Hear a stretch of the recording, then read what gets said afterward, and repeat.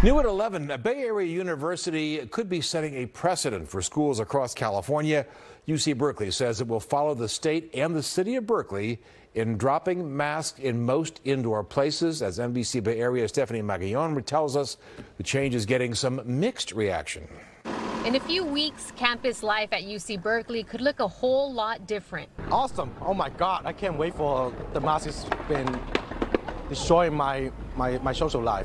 The university says as of February 28th, fully vaccinated and boosted faculty and students can drop their masks in most indoor settings. I really wish to, could drink my bubble tea without a mask. I'm like a healthy person. But that's not the case for everyone. Some are concerned and think it's too soon. And now that they're lowering the mask mandate and not providing online accommodations, it really is a slap in the face to everyone. This is a public, open university. You see that there's no gates around.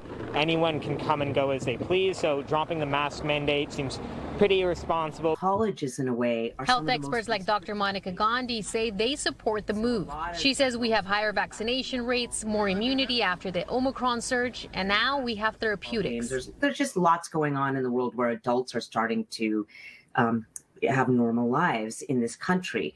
And yet college students are less at risk than any other group, and they're vaccinated. So it really does make sense for this group, for colleges to stop their restrictions. I think that other experts like Dr. Peter Chin Hong say if everyone is vaccinated, it's okay to not have mandates. But that doesn't mean we shouldn't wear masks. Particularly those who are immune compromised, or if they live off campus and live with elderly relatives who are older, unboosted, they may want to take it very carefully and wear a mask.